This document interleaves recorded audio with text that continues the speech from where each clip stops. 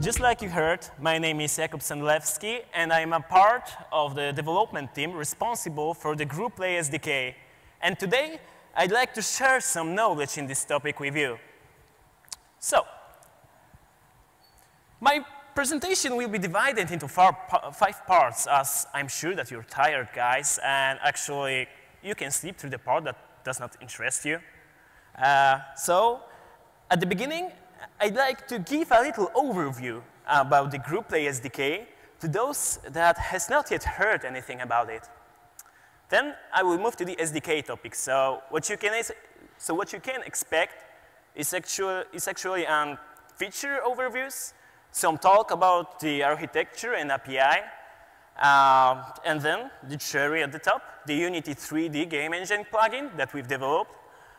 And at the end, I'd like to rise a temperature a little with reviewing our future plans for the Group Play SDK.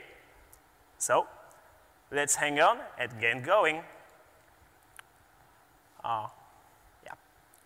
So the first thing that you should know before starting to develop with our Group Play SDK is that the Group Play service is not a single module. It consists of application and actually an SDK that utilizes the features of the former one. So what really is that application? What's its features? Basically, the Group Play application is an advanced real-time sharing service that allows to share the media content like videos, pictures, documents, and all of this in a real time. But actually, that's not all. The sharing service is extended to the point when the users connected to the same group can share their games and applications. Along with a dynamic presence updates of the connected users, we are presented with something like a lobby-like features, yes? Let's move to the topic that probably interests you the most, so the SDK. So the main feature of this SDK is it is available to create the network between the multiple devices. Actually, it is a mobile access point. How does it work? Actually, it is a simple and fast way to connect multiple devices, yes? So the Group Play SDK provides the group features. And what is a group? Actually, it uses the code SDK and a channel feature of the code SDK. It provides the create and join group. So the users, with a single click on the create group, creates a channel that they can interact with and connect. What else the group can do? It tracks the user status, like a number of participants, like the session availability, and, well, things like that, yes? So, like I said at the beginning, the SDK features, utilizes the features of the Group Play application. So what's left is an application hub. Here you can see how you can register your application within the currently available applications. It's a little different from the one that I've mentioned before, because here the list is of those applications that are installed on your device.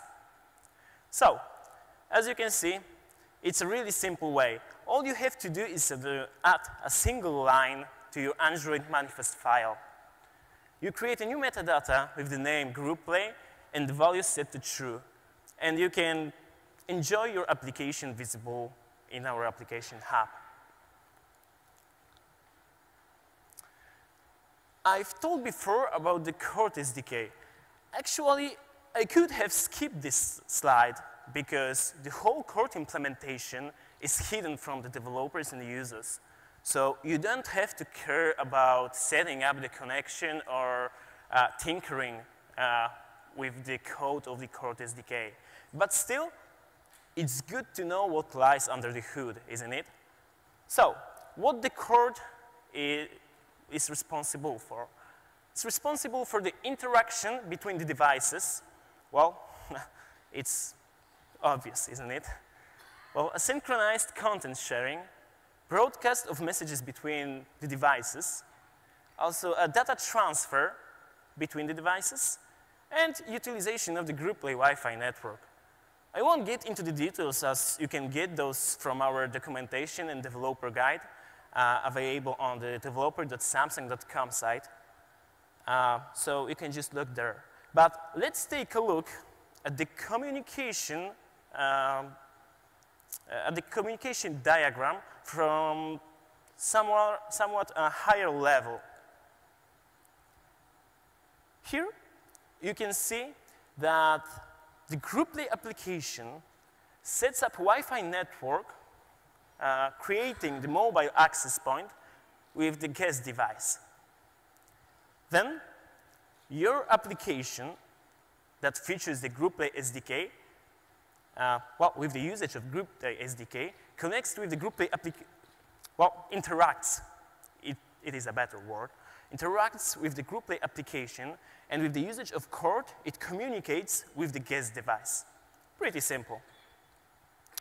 Actually, you are not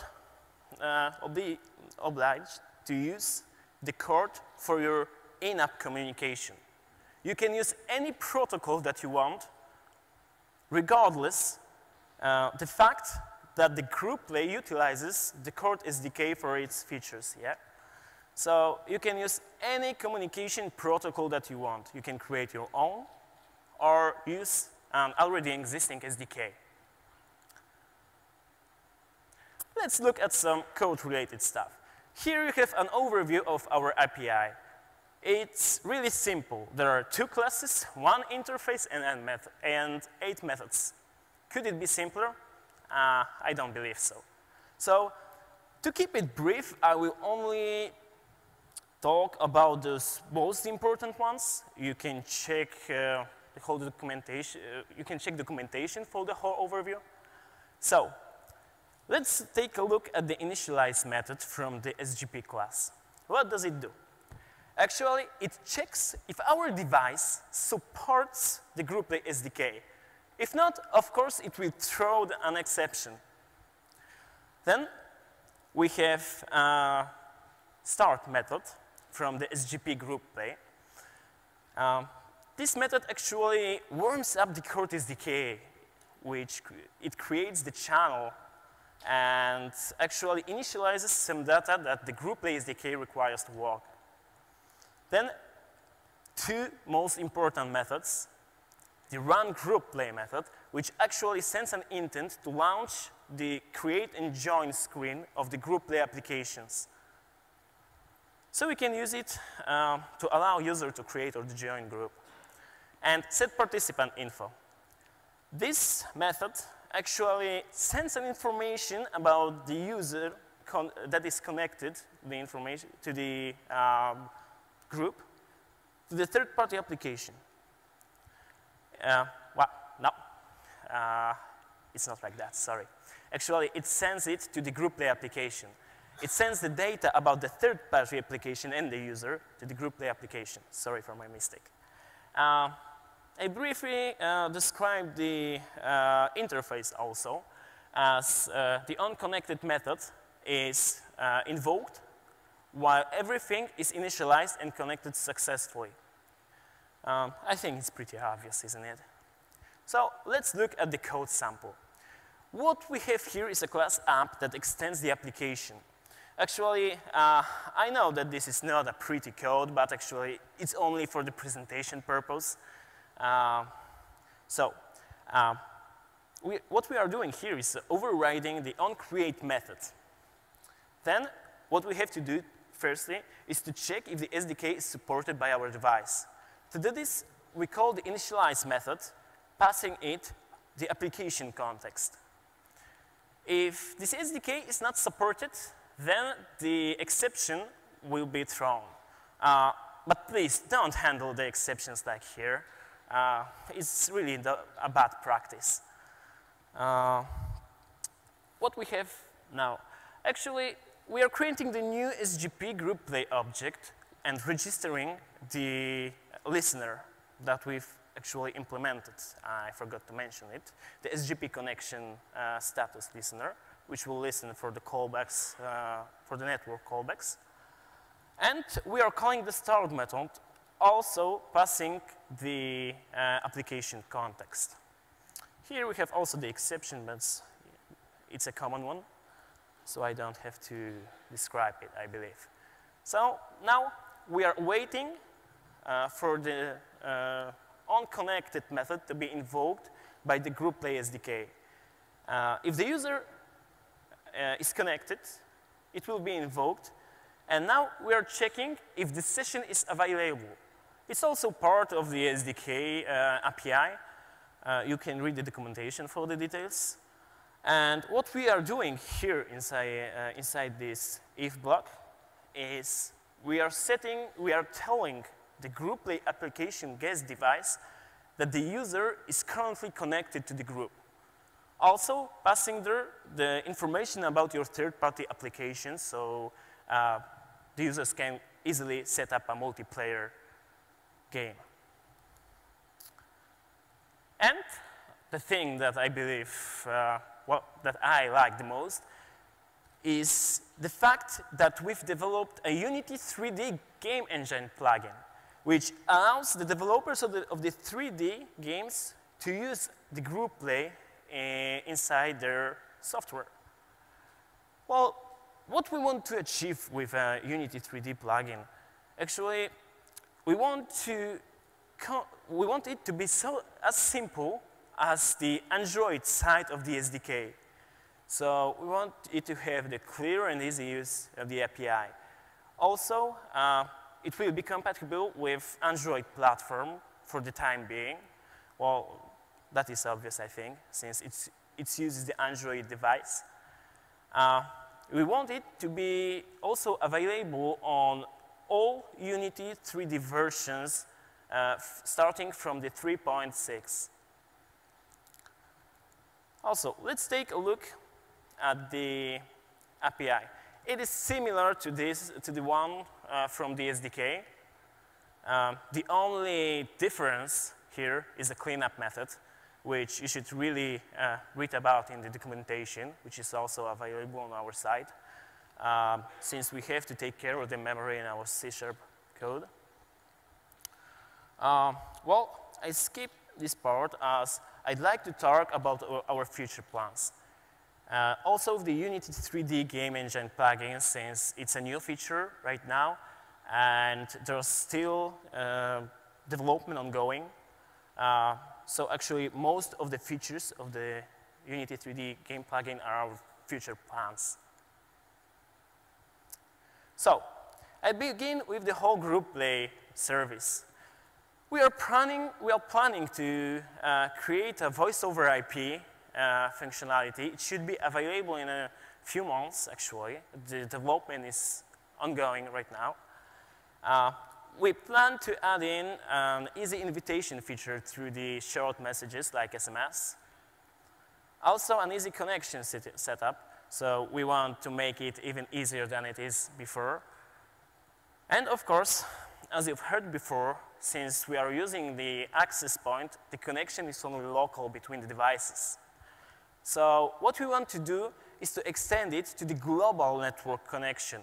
So we can use the voice over IP features and all the features that I've mentioned before about the SDK and group play application through the global network. Also, we want to reach out our hand to the game developers, like with the Unity 3D game engine plugin, by adding some user and room management system and actually direct data transfer.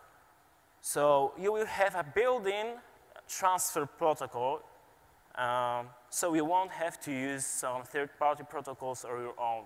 Of course, it will be optional. And the Unity 3D game plugin. What we want to do is the regular updates. We want to update it constantly, so it is as much optimized as it can be. And we want to utilize as much features that Unity 3D game engine gives also as it is possible. So there will be some easy-to-use GUI. What else?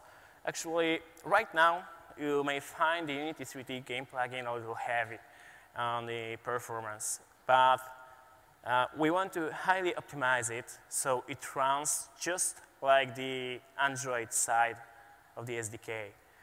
Well, for today, that's all from me. Thank you very much for listening, and, well, goodbye.